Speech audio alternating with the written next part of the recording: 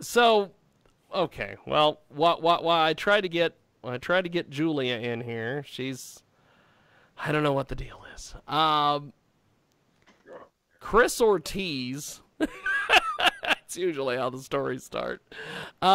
Chris Ortiz the other day gets a hold of me on Facebook, of course. And he goes, I've got this chick in Salina, and she wants to get into the world of porn. And she wants me to help her shoot it, and then she wants me to be in the movies. And so he's all excited. And I said, well, before she starts this, we kind of need to have a meeting with her, because if you don't know what you're doing. Oh, exactly. You're going to have appearance releases. She's going to have a name, going to have a website, all these things. And so he's like, well, me and this guy who supposedly is his security, which I think is just horseshit. I think the guy just wanted to go meet a porn star or whatever. So we were going to do this thing up in Salina, and we were going to go meet with this chick. Well, she flaked on us and disappeared, and he supposedly we were going to meet with her at 6, then at 6:30, then at 7, then at 7:30, then at 8, and then finally the next day at 10 a.m. he sends me a message. He goes, I think this chick's a flake. Oh, you think? So she doesn't meet with us. So I got a hold of Seth Stevens in Wichita that does digital marketing, and he always likes to hear Chris Ortiz stories. So I tell him, and I said, this reminds me of the Hood Rat. The Hood Rat wanted to get into the world of porno. She wanted to be a porn star. And I had everything set up for her. I had an account on StreamMate set up. We were going to copyright her a name. She was going to be ready to go. They were going to get her all sorts of traffic. She was going to make all sorts of cash. And she blew that off and went to a party and banged 2 dudes in some room somewhere. Some other guy filmed it. And then she comes out of this room and she goes, look, I made a porno. And I'm like, okay, so you didn't make any money. This is probably not going to get uploaded. There's no residuals. Fantastic. So all these people who just don't seem to understand any of this stuff. It's just so damn entertaining. I just don't understand these people. Because, like, at least with, at least with Jay, she's got this perv demographic, and they'll send her all sorts of nasty things, and she sends them back messages and goes, here's my PayPal, send me $20. And at least she knows, hey, I need to make money off these pervs. Oh, God, yeah. That one guy wanted me to send pictures of my armpit. Armpit guy! You want different there. One free sample. And he's like, I lost my free sample. I want another one. I said, no, you pay me. And then I'll take a picture of my get another one, brother.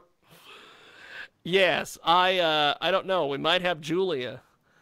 She might have joined us off of our armpit story there. Oh, Julia, can you hear us? Can you see us?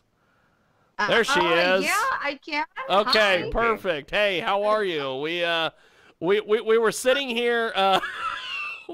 We were sitting here talking about the fact that. That's because there's a child in the background. The child is Jay. No. Behind the nice lady there, she has a cute little adorable little girl there. So Julia, you can do Skype, which is awesome because we've had two other authors today that they didn't know what Skype was, they didn't know how to connect to Skype, so I had to call them on the phone. So thank you for being able to embrace technology. So Okay. So fill me and John and Jay in here on your books and everything that you're doing. Hey. There we go. Now he's back. There we are. And my microphone. We're not hearing you, Jiggy. I know. My There you go. Now you're I've back. got these issues with this. Supposedly Windows 10 for the last week has decided, in the middle of the interviews, I'm just going to switch the microphones. Just for the hell of it. So Julia, educate us on your background and everything that you're involved in here, and what makes you a great author. I'm sorry, I actually just took the call wondering what's going on. Hi, thank you. All right, so I didn't know what was going on, and I just took the call. So is this like a group interview? This is the interview. We were supposed to do an interview with you today. And okay. And so I'm here with my book, and I have my book.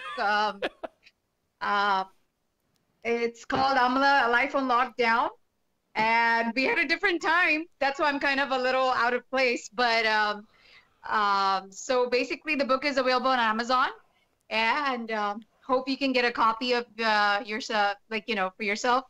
It's about women and being abused. It's a great book. So yeah, please do take a look. Check it out. So tell us about the book. Why did you decide to write this book? Tell us all about it. Tell you about the book. Pretty much it's about a story about a woman being abused and how she finds an alternative to get out of the abuse kind of thing. That's about it. A healthy outlet, or a lot of women will turn towards burning themselves or killing themselves. What are you talking about? Okay. You know what? Actually, I have something else important going on, so I really have to majorly cut this call for now. Okay. So I'll get back later because you said there was a 4:30 interview. It was really nice. Okay.